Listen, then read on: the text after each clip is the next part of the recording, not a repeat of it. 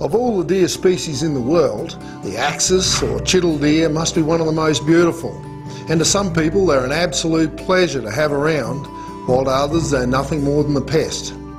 Let's move on now with some footage of good hunting buddies from around Australia as they battle the heat, the bull dust, the thunderstorms and the BS in their search for some top-class free-range trophy stags.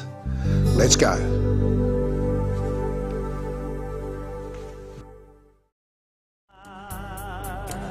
We're headed towards the west, clear blue open sky.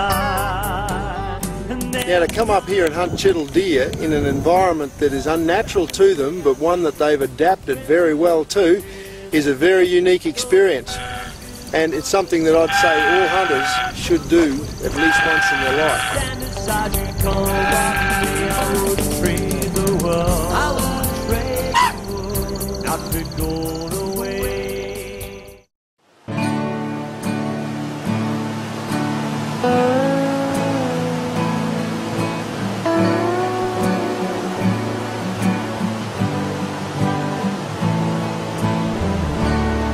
Chital country, I can see it in my mind. The plains to cast their spell well,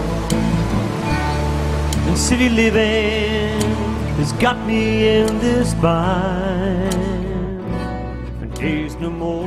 Welcome to Chital Deer country, North Queensland. I'm here on the banks of the beautiful Basalt River, which could be described as the centre of chital deer country for Queensland. The chital deer were first released at Merivale Station, which is only a few miles up the road here, back in 1886 by William Hand. Now, William was a quite renowned explorer and early pastoralist.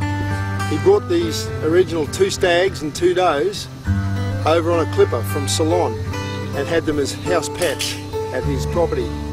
Now, up here we'll have a look at a grave, and this grave gives you a little bit of an idea of some of the history that's along this basalt area.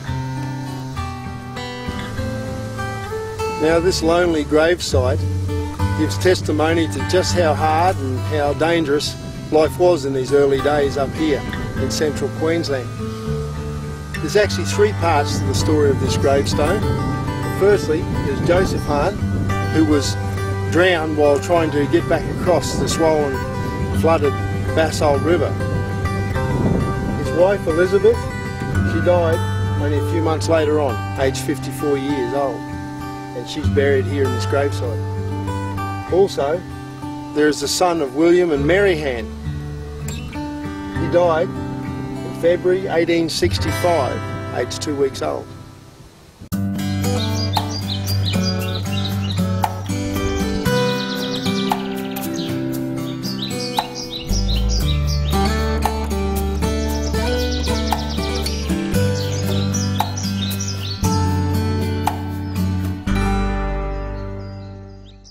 Good to meet you, Clark.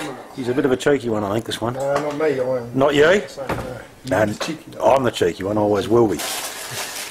Plenty of bunks in here. Obviously sleeps quite a few. I need to say the weather up here is pretty warm. Need plenty of water. Need plenty of water. There be 2 pals. Keen as mustard. Particularly this bloke on the right who's hopefully going to have first shot. Sweating to death already. Sweating to death already, Tone? Yeah. Haven't even been outside. It's warm, isn't it? Occasionally your bigger boys might start moving through the mobs, so you can be coming out here one morning and there's just a monster coming through, and all times they don't stay long.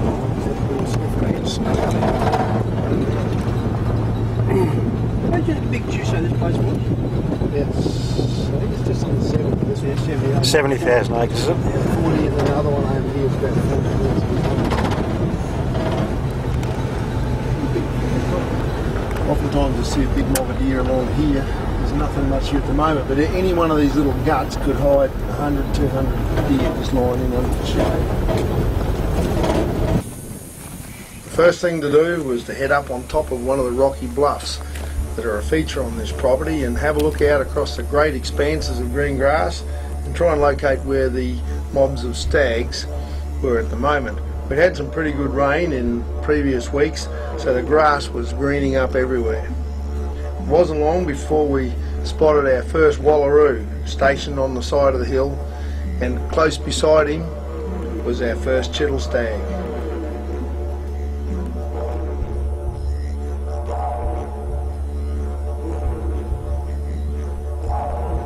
This little guy wasn't just licking his butt, he was doing something far more important than that. He was cleaning one of his best self-defense mechanisms. Just like the white-tailed deer, the axis, they love to use their tail as a warning device, and as soon as they see anything that moves or is unfamiliar in their territory, they'll flash the tail and send a warning to all other deer. For hunters not familiar with hunting chital or axis deer, this is a lovely style of 4 or 5 year old stag. You can see by his face he's quite young. He's got that nice wine glass shaped head of about 27.5, 28 inches in length.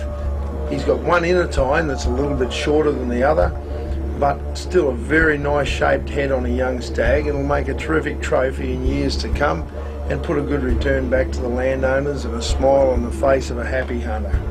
This little stag would weigh in about the 70 to 75 kilos in body weight. After about half an hour of careful stalking around the side of this bluff, we could see a good mob of chital deer up in the distance on the edge of a creek line. So we carefully made our way in under the low bush and round through the rocks to get as close as we possibly could before the darkness beat us. There seemed to be a really good stag in the middle of the mob, but you can only get small glimpses of his antlers every now and again.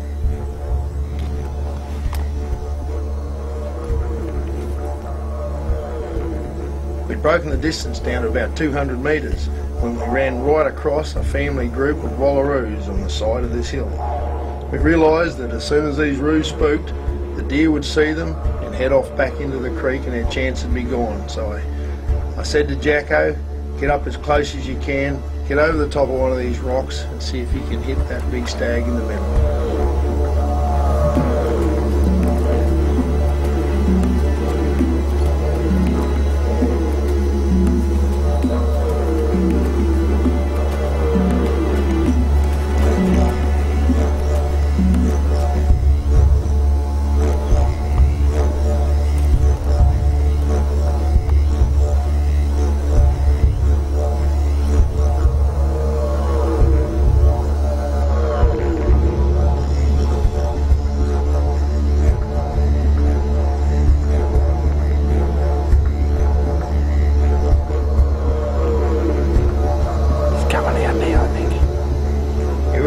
Tricky situations. We had cattle feeding in amongst the deer crossing over in front of each other, so it would be quite easy to shoot the wrong stag. We just waited our time. Very soon the stag stood up and gave Jacko a clear shot. Good shot, sir. Good shot. Let's have a look at that again. You'll see the stag here right in the middle of that small group.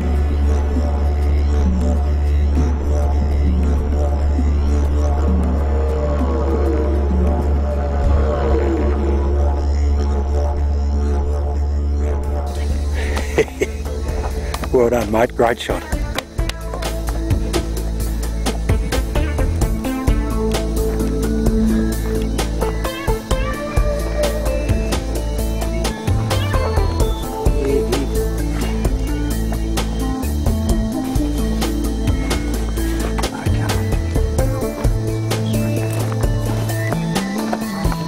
He dropped off back behind us.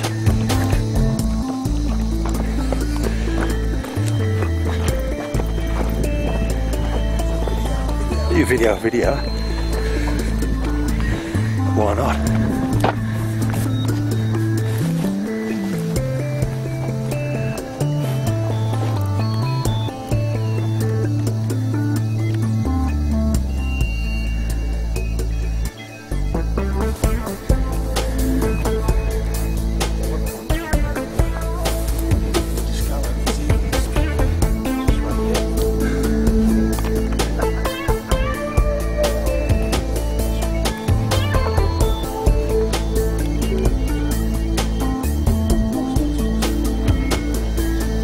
Not that beautiful colour. Chocolate.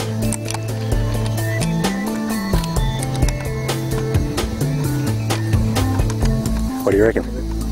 Nothing succeeds like success. What do you reckon he is? Doesn't matter. 31. He's a ripper, mate. Big old stag. He's perfect. Very nice. Very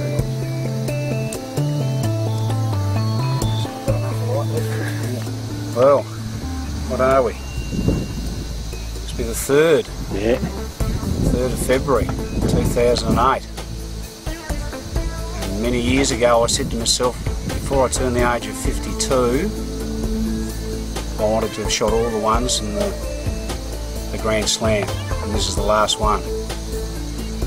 So this one's coming back to 83 King Street, Tasmania to join his mates. All the rest. And well, lovely head, perfectly even. He was in amongst a group of about 30 deer, 3 or 4 reasonable stags with him, another couple of lesser ones, 15 or 20 hinds. As you can see, it's 10 past 7, it's getting pretty dark, and we got to within about 150, 175 metres, I suppose. Couldn't get any further, light was running out, and well, 1 shot kill. Beauty. You can't really do much better than that.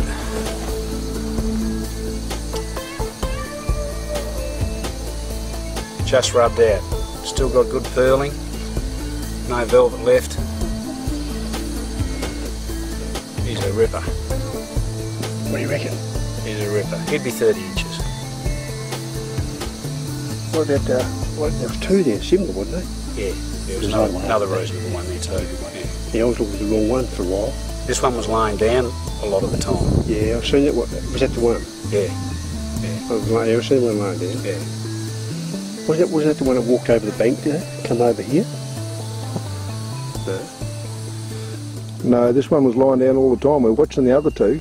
Yeah, yeah. And then I said, hey, look at the one in the middle lying down. And all you could see was his antlers sticking out of the grass. But that's the boy for us. Yeah, nice coronets, light coronets. He's an old stag. Old stag. Perfect. Could not pass him up, No. even on first afternoon. No. First afternoon, yeah. Could not pass him up. It's too good.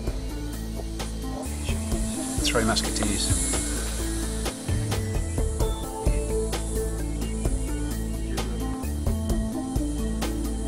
You watched him for a little while. Yeah, I can see it. I can see it all over the tree. You just straight away you knew it was a shooter. Straight away. Okay. Magnificent, aren't they? So good.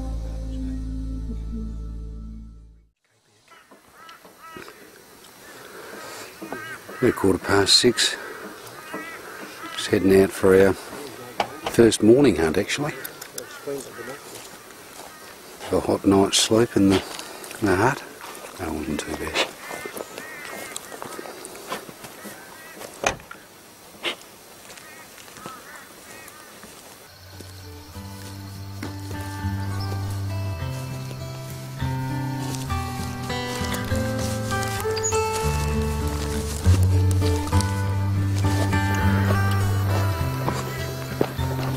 Spotted a mob of deer up on top of the plateau. It's on the other side. There's a bit of a creek.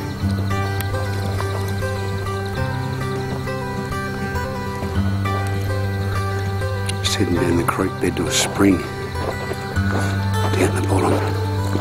There's not many deer tracks at all, only cattle tracks. So I don't know whether the deer have been using them or not. Bath, are we? Where's all the floods?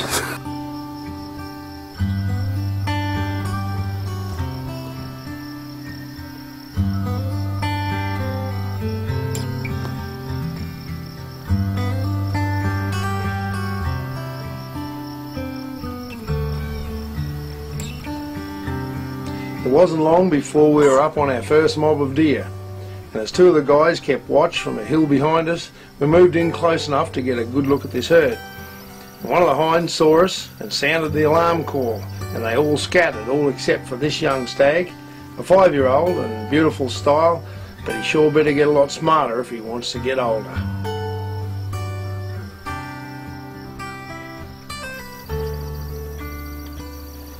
As that mob of deer slowly made its way off across the plain, I climbed a nearby tree, which is a really good tactic in this country because it allows you to see a lot further and pick up mobs of animals that otherwise would go unnoticed.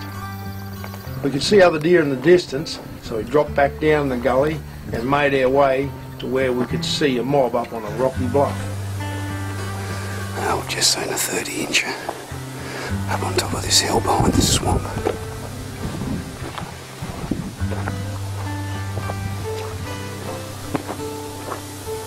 There certainly was a good stag in this mob. We could see him out on one of these rocky lava flows that ran out across the plain, but it sure wasn't going to be easy getting up close to him. There was cattle there was kangaroos, noisy minor birds and apostle birds, all stationed at different places on the plain.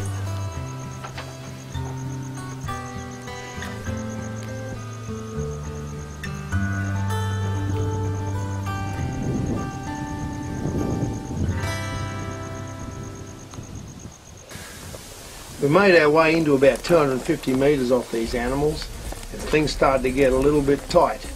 All the animals were watching because they knew something was wrong. In this sort of situation I like to keep my profile right down low. I use a technique called bum sliding, where you get on your butt and you move yourself along with your hands. This technique allows you to carry your rifle on your lap. If you need be, you can sit up straight away and take a shot. Now, this is a great technique for getting up close to deer, but it certainly wears the butt out of your trousers. Unfortunately, this stag stayed behind cover, and with cattle in the distance and cattle off to our left and right hand sides, it never allowed us a safe shot, so we simply had to wait. As the deer slowly fed along the side of this basalt lava flow, we made our way up to a fallen log, and we'd hoped from this position we could get a shot as they moved out into the clear. Michael got himself ready to take a shot off the top of this log if the chance arose, as he was using Jacko's 7mm Remy mag, and he knew that that rifle was spot on at that distance.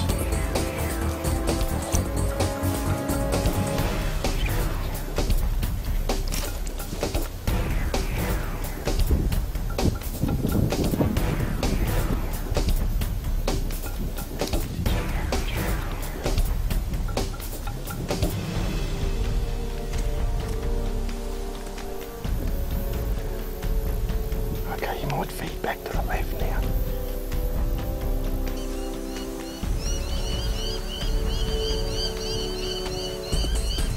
It's at this stage that one of our friendly apostle birds came down and decided to get a better look at us.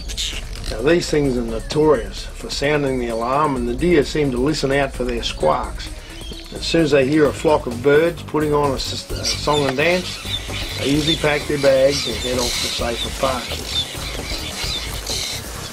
Careful, careful, careful. No, shoot over the left-hand side, quick. Just don't show any of your body out there, quick. Get ready. They're going. Pass it. Wait till he pulls up. Wait till he steps out. It's a 200-metre shot. Spot on. Get ready. There he is. That's your shot.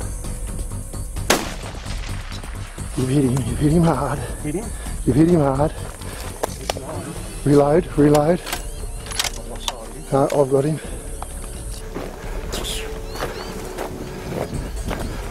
As we approached this stag, we realised that Michael had taken a true monarch. This was a terrific trophy, but also a fantastic game animal that deserves our full respect. Struddy had to hold on that for quite some time. He just wouldn't come out of the timber. Yeah. Yeah. This is a stag and a half.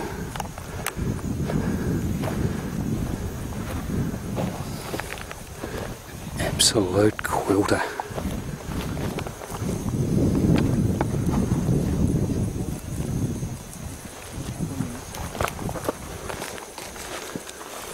Unreal, Struddy. Unreal, mate. Unreal. A great animal. Absolutely.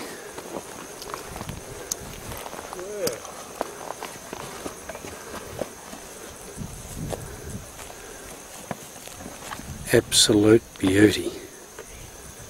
There, Cobra. Yeah, really. She's bloody good, isn't it? Yeah. I just heard all about it. It's the trouble you go bloody hunting with Jacko. Don't get too many like that, mate. No. Oh, that's a fucking bull terror, mate. Right? Absolutely.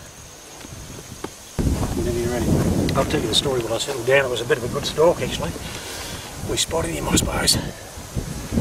I'm buggered if I know, a couple hundred metres when we first saw him, a bit further than that.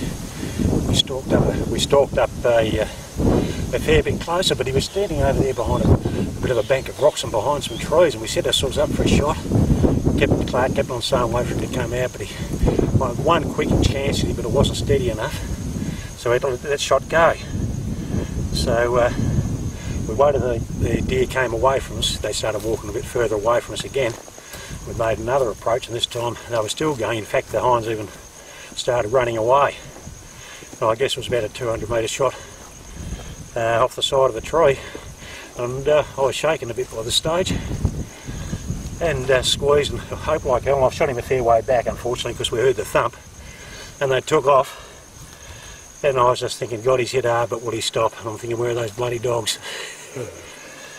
And so we followed the hinds up, and only another few minutes, and the hinds had run off, or the does had run off, and this old fella was standing looking at us, so we knew he was hit pretty hard.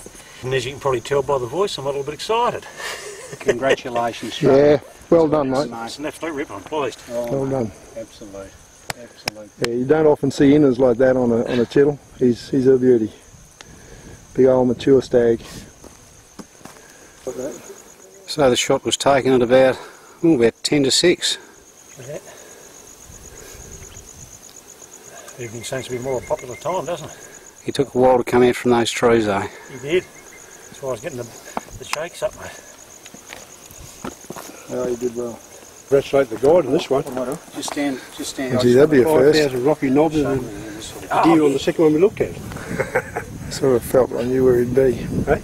I thought I reckon I knew where he'd be. You must have. Have a look at it out here.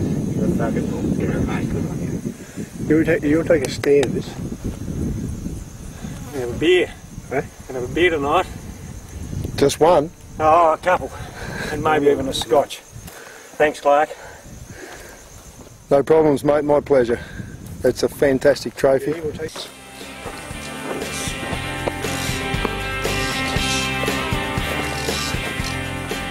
All 4th of February.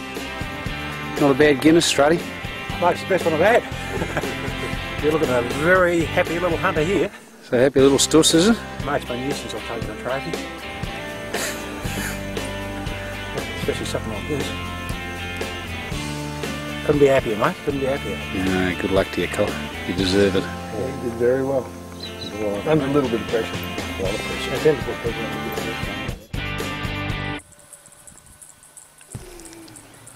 The next day was Tony's day, and we headed out very early that morning and started checking out mobs of stags along the side of some of the big ravines.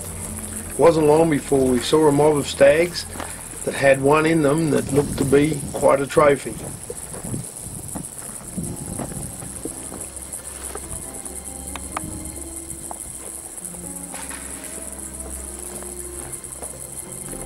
On closer inspection, we saw that one of the stags was very old and carried a head of about 28.5 inches long.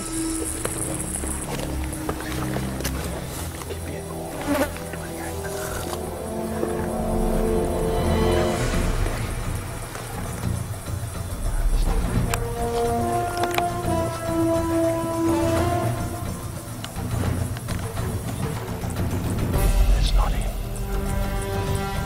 That's not him. Another one's 5 meters behind.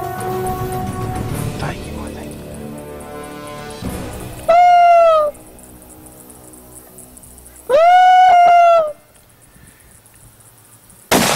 Now let's watch this shot again.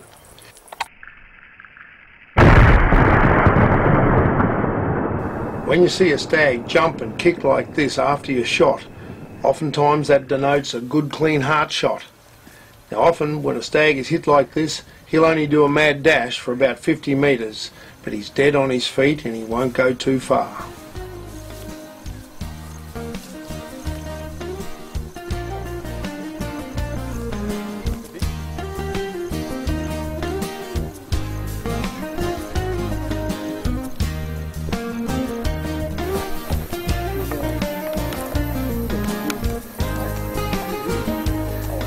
Get in the Jagger.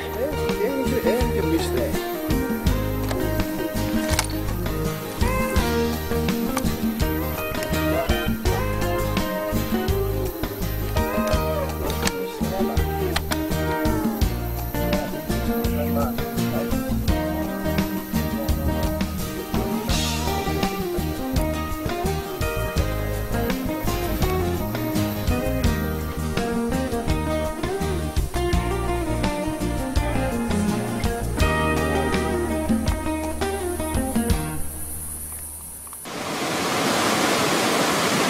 Are you having fun yet, boys?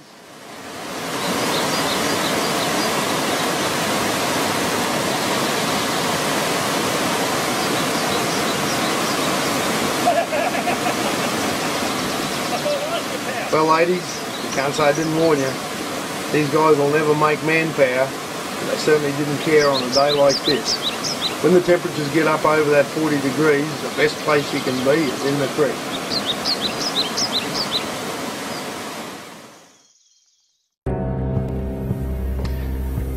After a refreshing dip in the creek, it was time to go out and look for Tony's second stag for the trip. After a couple of hours of checking out small mobs of stags along the side of some of the rocky bluffs, we came across a mob of about 50 stags bedded down in a small clump of timber. We had to work our way in on hands and knees to get in close enough for a shot, and when we did, I urged Tony to get up and try and get a shot at a particularly big stag that was lying down in the shade of one of the fallen trees.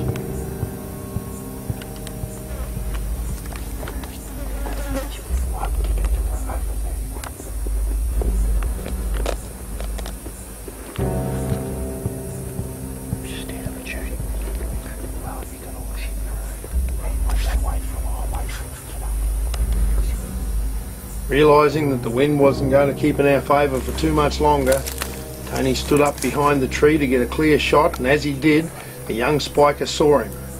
He soon sounded the alarm and all the stags were on their feet and ready to go.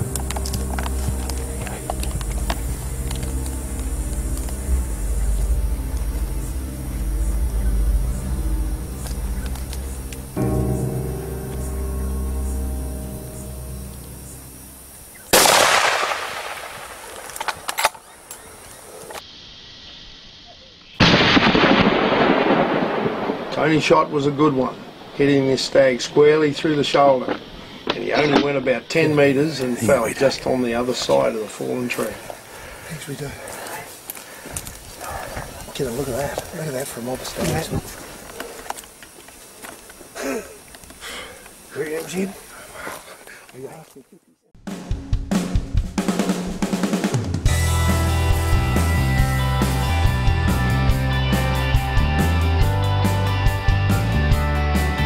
It had a beautiful big thick coronets and good length of antler and good thickness. Certainly a trophy to be proud of. Look at the brow tines on it, beautiful. Oh, it's a beautiful animal. That's a beautiful shape, Tony. Yeah. You want your big antlers? Just crack it.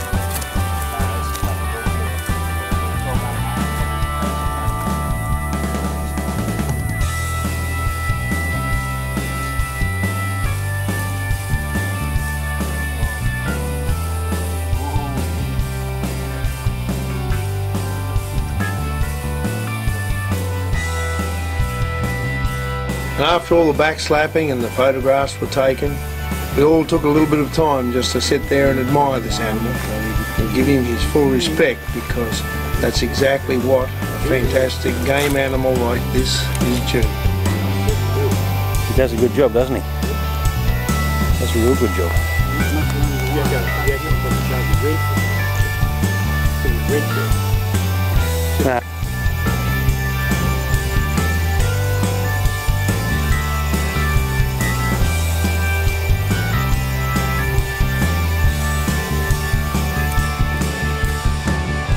Finish the last off with a bloody with a spoon. It's still a good way to do it, isn't it? Yeah, just get, especially in the hot climate, you can get your ears cooling a lot easier, a lot quicker. I'll just get in there to about, that's nearly all the way down there. But you stick your thumb in there. Just stick the thumb in while you've got something to hang on to, what's on here, and you just force it in there, and that's right down, nearly like 3/4 of the way to the onion done, and that way you can cool that air up when you're out in this sort of temperature. One of the unfortunate truths about any Chital Deer herd in a remote location is they have a tendency to overpopulate.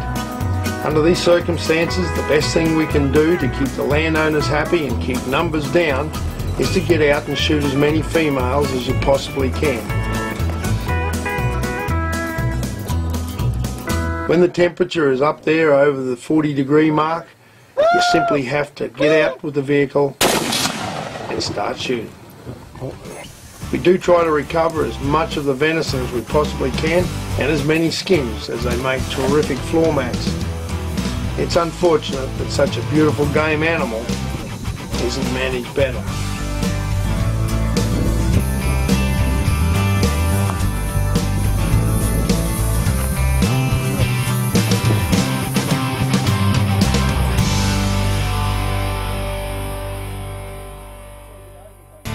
This is our world.